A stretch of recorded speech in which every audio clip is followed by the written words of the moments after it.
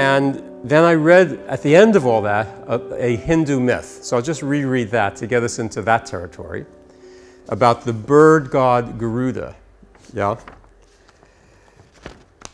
Garuda flew and remembered. It was only a few days since he had hatched from his egg, and already so much had happened. Think about it, even a human being coming out of mom's womb, we were already there for 9 months. And we come out into this world, and who knows what the world is like, and so much happens so quickly. Who was the first person he'd seen? His mother, Vinata. Beautiful in her tininess, she sat on a stone watching his egg hatch. Determinedly receptive, and that's the key. She had entered what Daniel Stern calls the motherhood constellation. She was determinedly, unconditionally receptive to that little one. Hers was the first eye Garuda held in his own, and at once he knew that that eye was his own.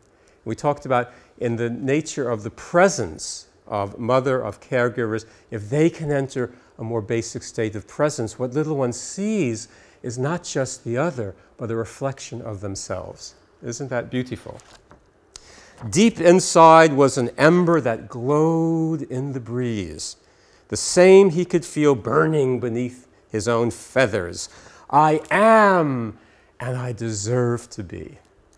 And I don't know how many clients I have seen over the years who that's the exact territory that they're working on. They feel that they don't even know if they exist.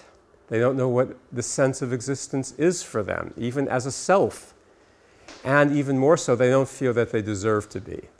And that's really sad. And of course, you get the other pole where a personality system builds in inflation and feels I'm better than anyone else. But underneath that, there's still that basic statement that I'm not good enough. And that's really powerful. And as we'll discover, Ronald Fairbairn called that the internal saboteur, the territory where we can self-sabotage. And that's powerful territory to know in yourself and to welcome an awareness of and hold with kindness.